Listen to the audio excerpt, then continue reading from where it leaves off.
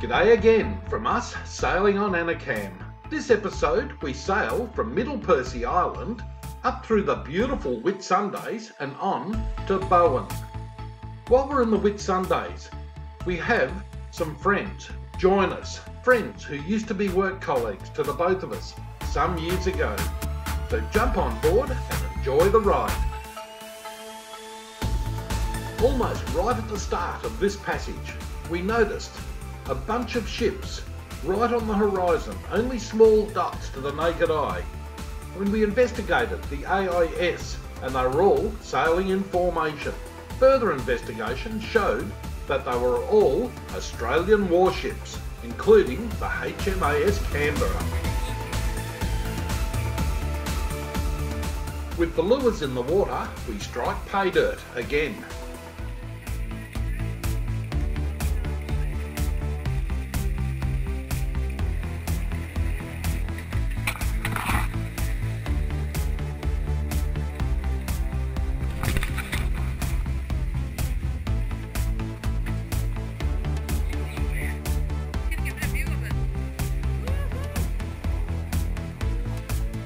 A nice spotted mackerel. And just behind us is another yacht by the name of Can Do. So it's regatta on. This was another beautiful day for downwind sailing as we headed towards Scoreful Island.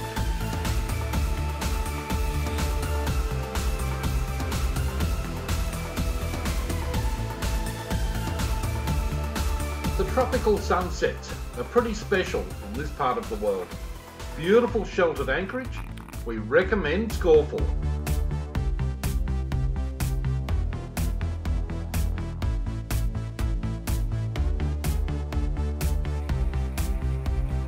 The tropical sunrises aren't half bad either, as we noticed another yacht leaving the anchorage just behind us. It turns out it was a sister ship to our Anacam. Another Bavaria 46 just heading into the sun.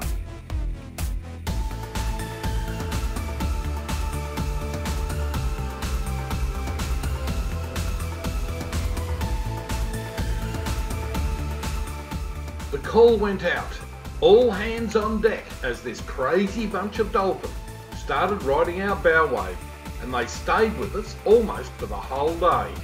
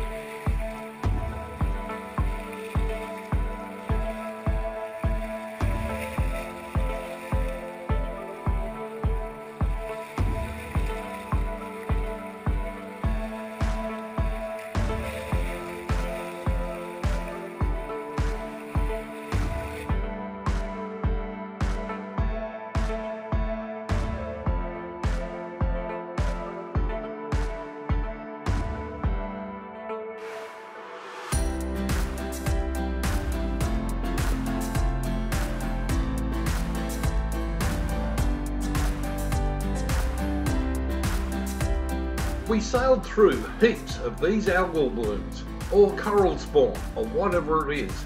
There was just masses of it up here, but the water is very healthy.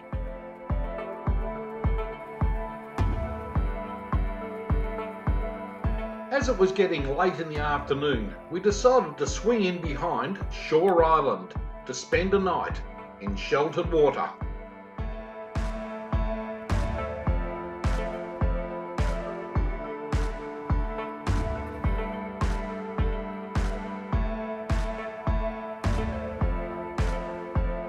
For your info, this is part of the Whitsunday group of islands.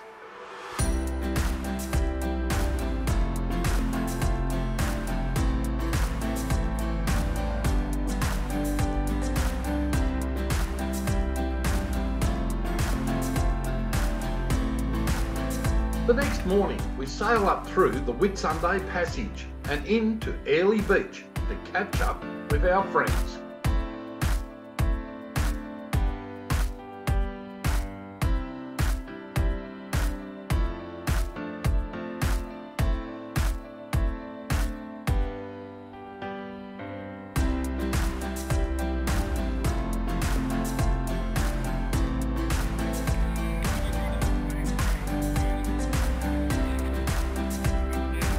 We catch up with our friends, Terry and Ian, for some sundowners in an Airlie Beach yacht club. The very next day, they were on board Anacam, out at Whitsunday Island in Syd Harbour, watching the beautiful sunset.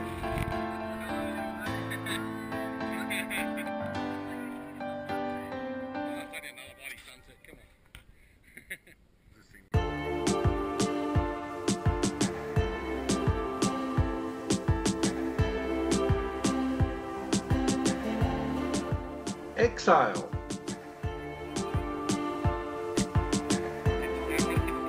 We make landfall in McKenna on the iconic Whitehaven Beach on Whitsunday Island.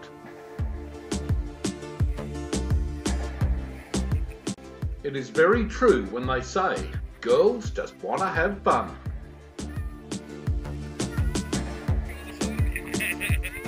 The trees at the back of the beach were left shredded by severe Cat 5 Cyclone Debbie last cyclone season.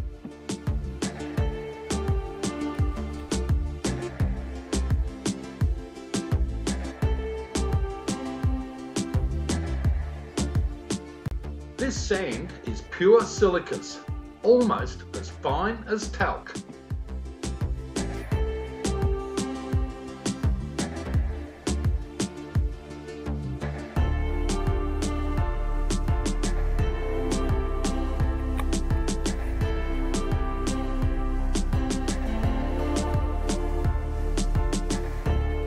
Another location, one would swear that you were living inside a postcard.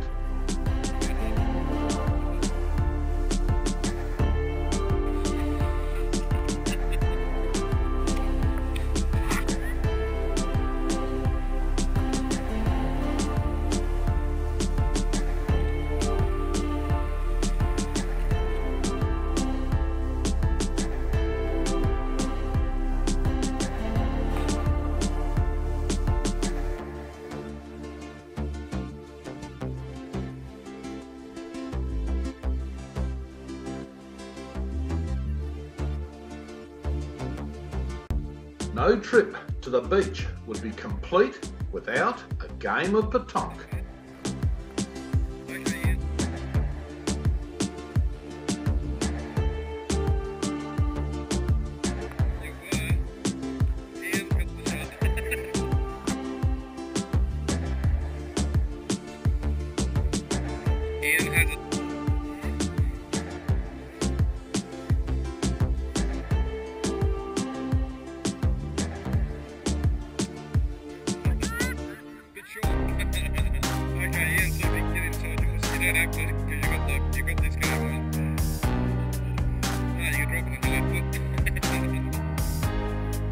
And Ian was declared the winner by 2 clear shots.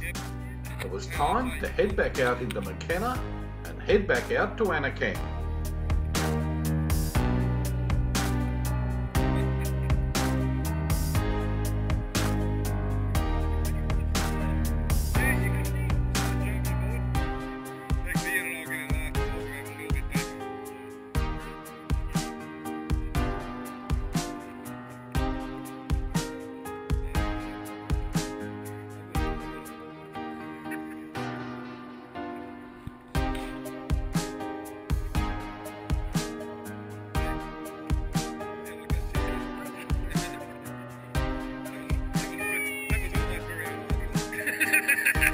We pick up a mooring for Anacam and head in to have a closer look at the South Mole Resort.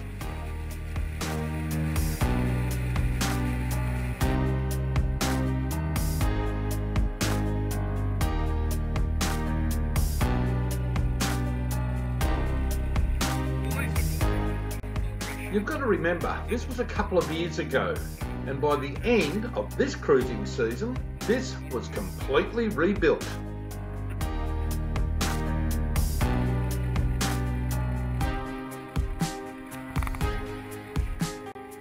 Even the jetty bore the brunt of the massive seas whipped up by the Cat 5 cyclone.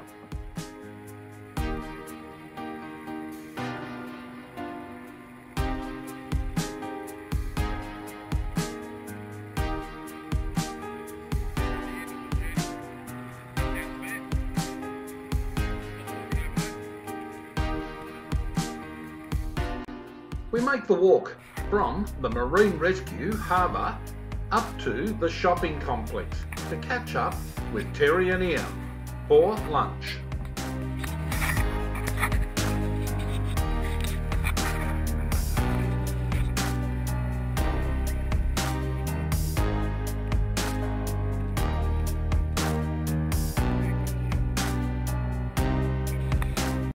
Ian, better known as Daisy, Annie and myself all used to work for the same fire service from the same location in our past lives.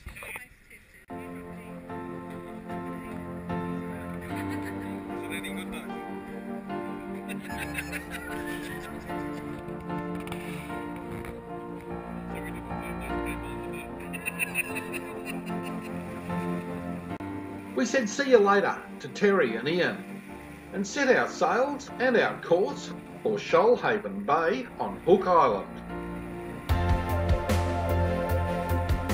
With 20 plus knots of wind, Anacam was right in her happy place.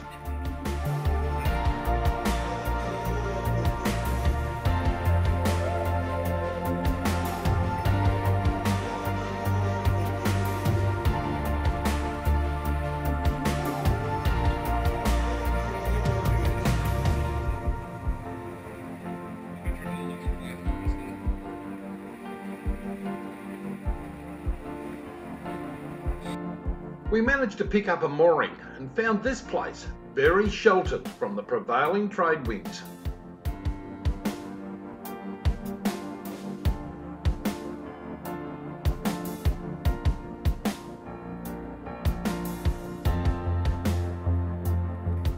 This fairly large schooner came into the bay just as we were leaving, and it was loaded with backpackers and holidaymakers.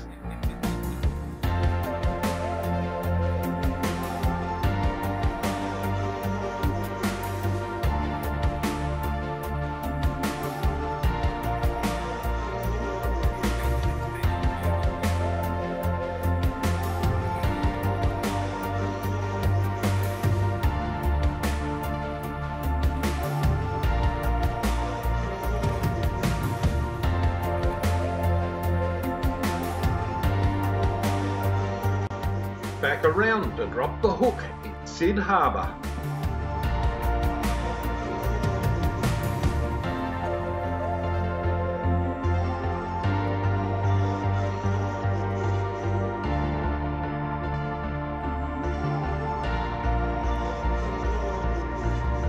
Spot the turtle.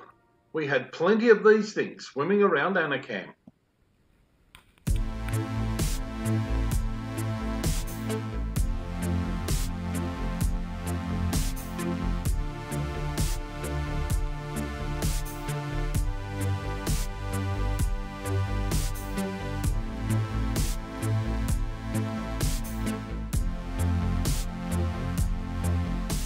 This really is a beautiful part of the world. We could sit back and relax and just feel the serenity.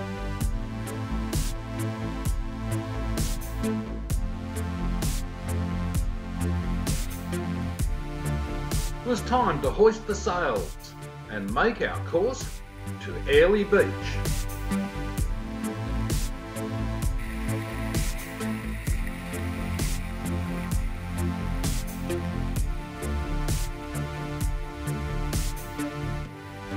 We take Anacam into the Able Point Marina, into where the public wharf is, to fill our tanks up with beautiful, clean, fresh water. With our tanks full of water, we head back out to the anchorage. On our way back in McKenna, we spotted a familiar sight, the catamaran Exile with Fiona and Trevor on board. We first met these guys in Port Macquarie, way down on the mid-north coast of New South Wales. And believe it or not, Trevor had never owned a boat before in his life, and he decided to build one. And this is what he built, a beautiful Granger catamaran. Almost forgot to mention they have a beautiful cat called Barney on board.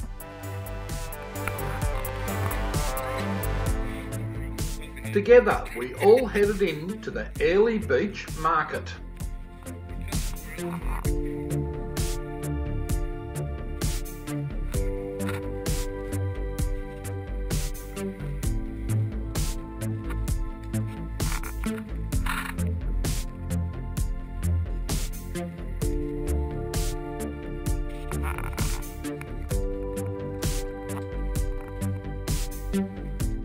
And before we left Airlie Beach, Annie got a brand new do.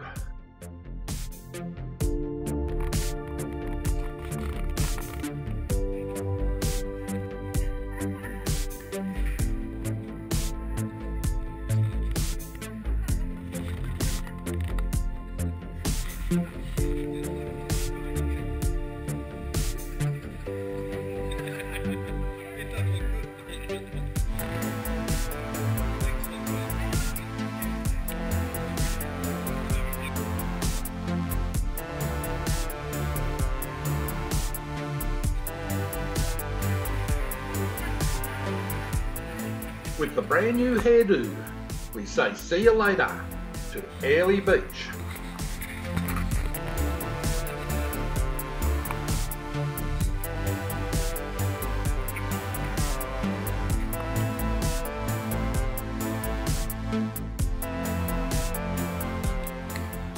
We made our way north, stopping in places like Woodward Bay, Double Bay and Nellie Bay.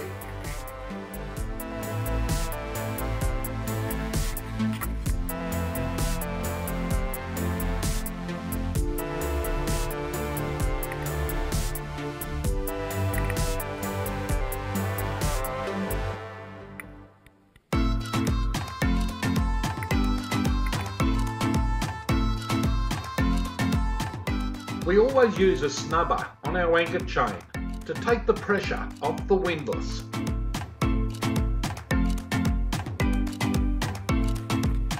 The further north we sailed, the more stunning the backdrop became.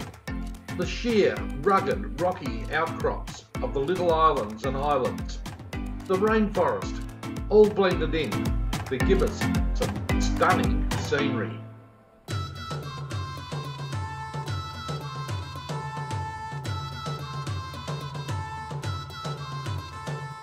Under reduced sail to slow Anacam down, we picked our way through the Gloucester Passage.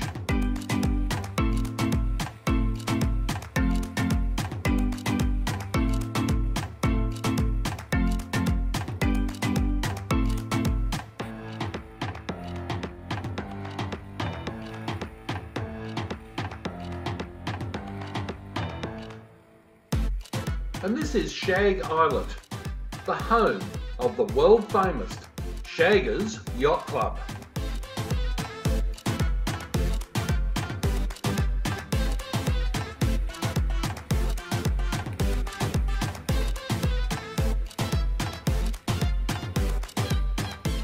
We even had reasonable phone service for the mobile phones, so Annie could talk to Cara.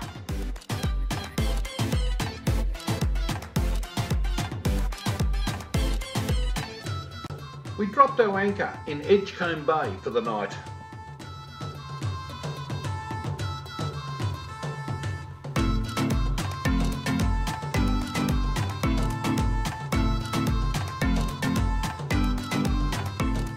Another beautiful sunset.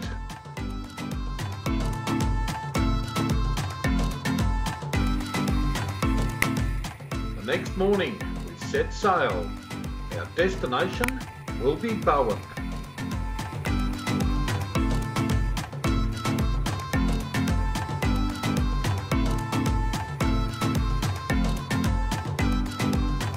We managed to duck under the power lines and pick up a mooring in the back boat harbour in the port of Bowen.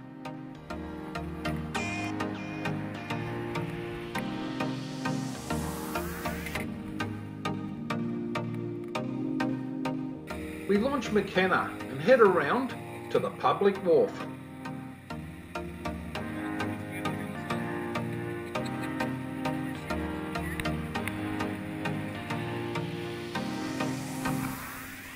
And Annie spots a baby on board a boat.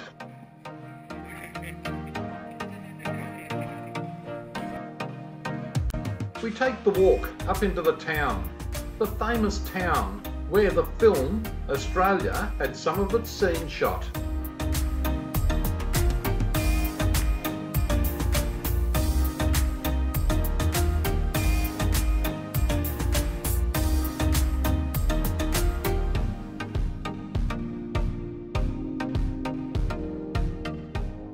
This place has some beautiful old Queensland hotels. We found one that served a really good counter meal. And the beer was pretty good too.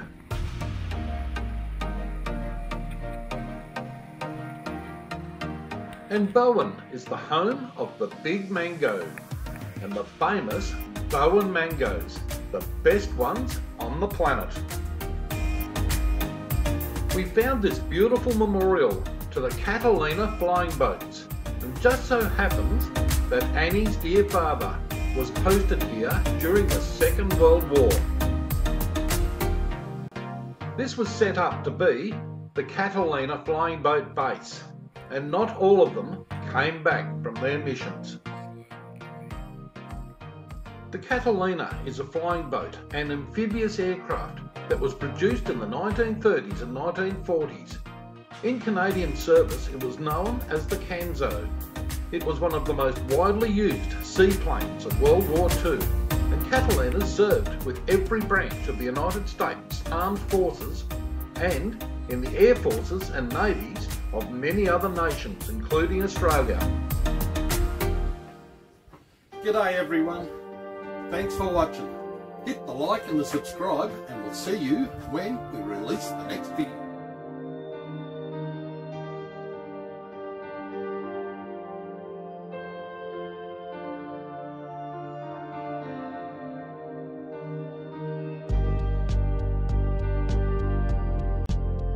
In life, when one door closes, another opens, but we often look so long and so regretfully upon the closed door that we do not see the one that has opened for us.